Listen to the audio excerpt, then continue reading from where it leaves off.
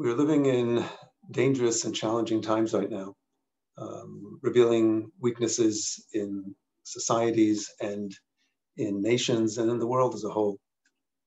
Right now, Israel is under attack, enemies from the outside. We're struggling with internal turmoil among neighbors. And I thought to offer a set of meditation practices that might help us getting through this time together.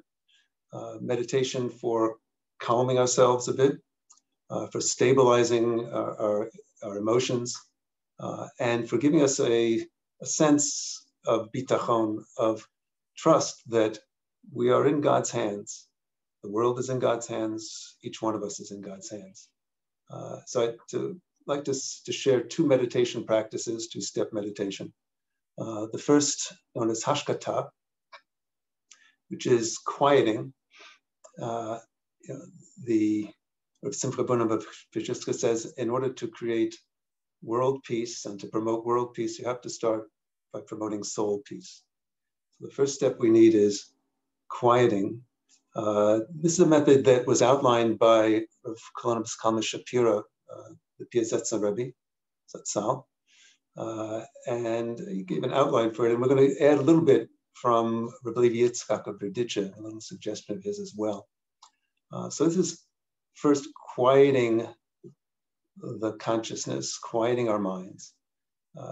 The general goal here is to attain a stable consciousness and awareness and an expansive consciousness and awareness. We begin by paying light attention, complete attention to everything that's happening all around us and within us. Pay attention to the natural processes of breathing, inhaling at the nose, feeling the chest expand, exhaling, feeling the warm breath at the nose. If we get quiet, we can sense our heartbeat, any sounds that we hear around us in the world. Sitting on a chair or sitting on the floor, feel the physical sensation of that. Any fragrances, any tastes, all of our senses, everything that it gives us a sense that of being present right here and right now, real, permanently present. If thoughts arise, and those thoughts are part of what's happening in the world, the Piazetza Rabbi suggests to be aware that they're arising, but we just back off of them. We don't follow the theme of the thought, just relax, let the thoughts come, be aware that they're happening, but without getting caught in the themes of the thoughts. And quietly by itself, the mind will calm down. What we're looking for is a comprehensive awareness, so that it's the natural state of our consciousness to be aware of everything that's happening in us and around us. To this, Rabbi Yitzchak of Berditche adds a suggestion. Says, we should realize that Hashem is caring for us, is holding us at every moment. We are held in God's love at every moment. We can feel it in every aspect of our physical being and our emotional being and our spiritual being. He suggests even just to be aware as we breathe in through the nose, our ability to breathe, the air that we breathe. All of this comes from God. It's a gift. And as we exhale through the nose, that's a gift of God's love as well. So even as something as immediate and direct as our breathing is a way of appreciating that God is caring for us. We're not doing this. We find ourselves with this ability. We find this world that we're in. We are a gift to ourselves, a gift of God's love, says Rabbi Yitzchak. So just as we're sitting and quieting, as we breathe in, to feel Hashem's love that is sustaining us in this world, as we exhale, to feel Hashem's love sustaining us in this world. We'll do this quieting meditation, hashkata, for about 5 minutes together. The next step is a meditation that comes from Rabbi Yitzchak of Akko, who's a Kabbalist in Akko in the 13th century. He's a student of the Ramban.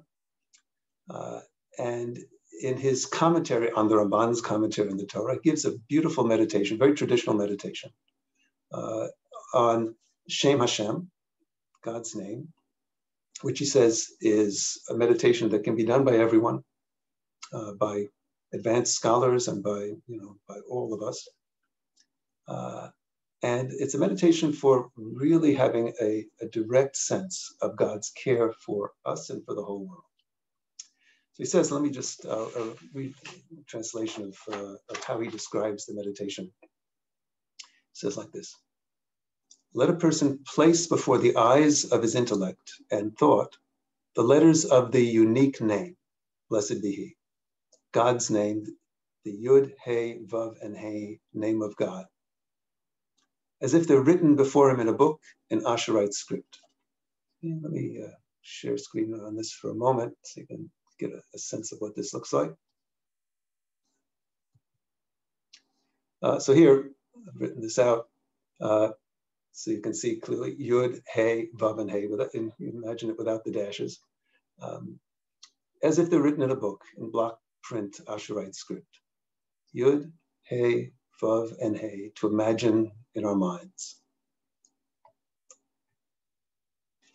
He says, let each letter be large in one's eyes without limit. He says, what I mean to say is that when you place the letters of the unique name before your eyes, let the eyes of your intellect be upon them, and the thought of your intellect and of your heart be on Ein Sof, God the infinite.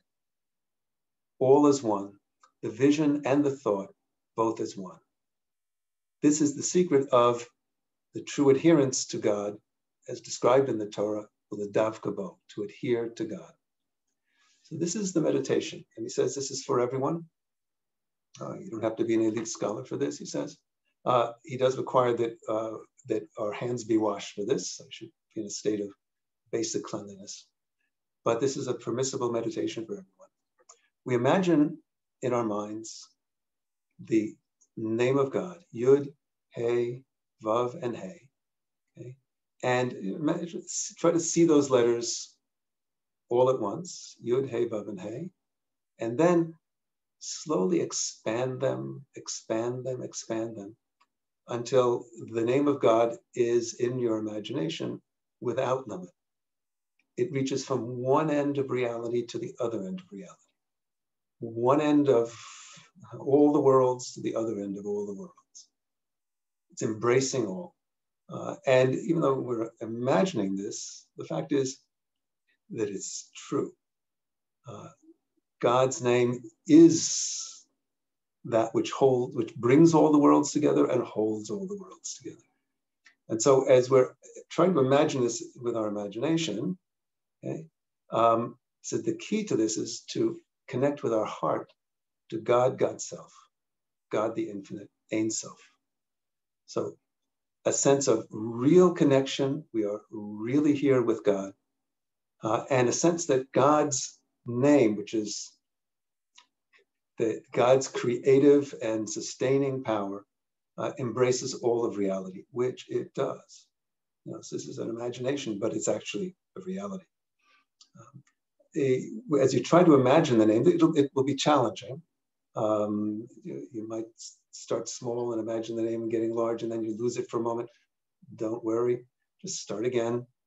Imagine the name, stretch it out, expand it until you realize that God really does call God's name over the whole of reality, and all of reality is the calling of God's name. You can imagine this, written in black letters on white. You can imagine it white letters shining. You can imagine it as transparent letters in which all of reality is held. Whatever is the comfortable way, whatever comes to you, be a little playful with this, a little flexible with this, and see where the meditation itself takes you. The purpose of this meditation, the aim of it, is to realize that God really is creating and sustaining and guiding and holding us and all of reality at every moment. God really is. we connect with God's self in this, connect our hearts with God the infinite. How do we connect our hearts with God the infinite? You can try many ways. What I suggest is realize we're here. You're here. Each one of us is really here. We are really being held by God, and we are not doing the holy. We find ourselves a gift. The whole world is a gift. Each of us is infinitely here. Not here forever in this form, but we are right now absolutely infinitely here. God is taking care of us. And with that awareness, that to connect with God's infinite Ein Sof, through the sense that we really are here, and that God's name embraces and holds all of reality together and ourselves within it, gives us a profound sense of trust, a profound sense of calm. So it's a two-step meditation we'll be doing. First, we'll take 5 minutes to clear our minds in hashkata, quieting down, as we mentioned at the beginning, being aware of all that's happening within us and around us. Try to be aware of that and receive that all at once. If thoughts come, just back off the thoughts, let them come, don't try to suppress them, just back off of them, and we'll quiet down for about 5 minutes. At the end of the 5 minutes, I'll give a little signal, okay, a little chime. That'll be the signal to begin the next meditation method, Shem Hashem, to imagine God's name in your imagination, but also in your heart, to really connect with God. God is calling God's name to us. All of reality is the call of God's name. And God is holding us so securely. In God's infinite eternal nature, God is holding us with his infinite eternal nature so securely. This whole world so securely at every moment. Okay, and we'll do that meditation also for about 5 minutes, and then we'll hear the signal at the end of the meditation for this session. It's a meditation that I recommend. You can do it other times and you can do it for longer periods, but together right now, let's just do this meditation for 10 minutes. Hashkata, Shem Hashem, to really sense that we are in the hands of God, securely held. Be'ezrat Hashem.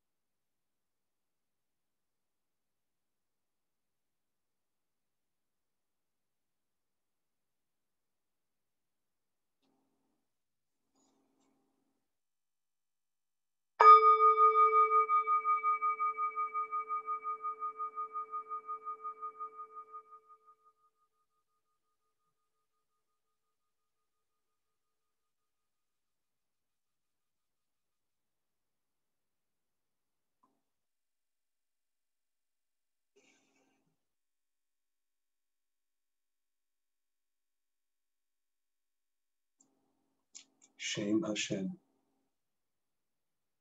Yud, Hey, Vav, Hey.